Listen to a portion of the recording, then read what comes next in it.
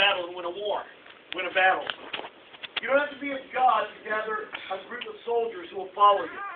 There have been many non-believers, many non-theists who gather together a group of soldiers to fight with them. You don't need that to be a god.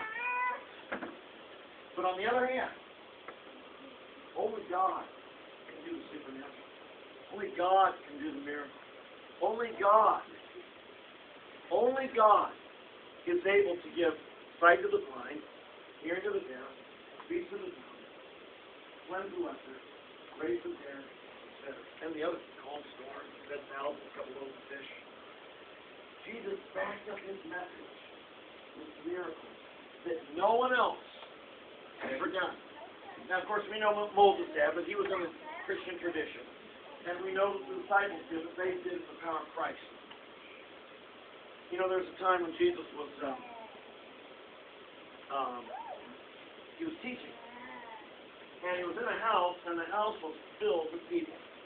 And it was so full that some people had brought to Jesus, poor guys, they had a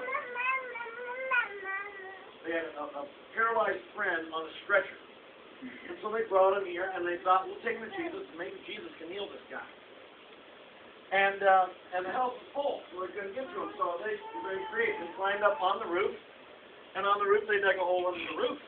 And it's just kind of like our teaching here now, and suddenly some dust started falling down, and suddenly here comes the guy through the hole in the roof. And you know what Jesus did? He said, my son, seeing their faith, he said, my son, your sins are forgiven. My son, your sins are forgiven. Now, people who were sitting in the room were a little bothered by this. They began to murmur. Who does this guy think he is? Only God can forgive sins. This guy's saying he's forgiven sins.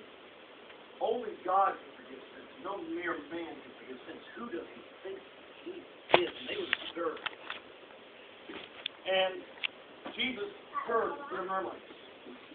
And Jesus said, which is easier to say? Your sins are forgiven? Or rise, take up your pallet, your stretcher, and walk. It's just so you can know that the Son of Man has the authority to forgive sins.